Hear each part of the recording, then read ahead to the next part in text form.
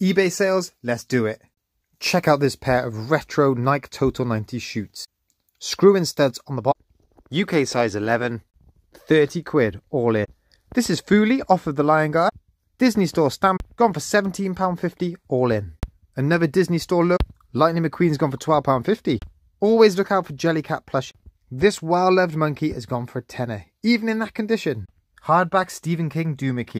First edition, £10 in the bank. I always pick up the Lord of the Rings trilogy when I see them.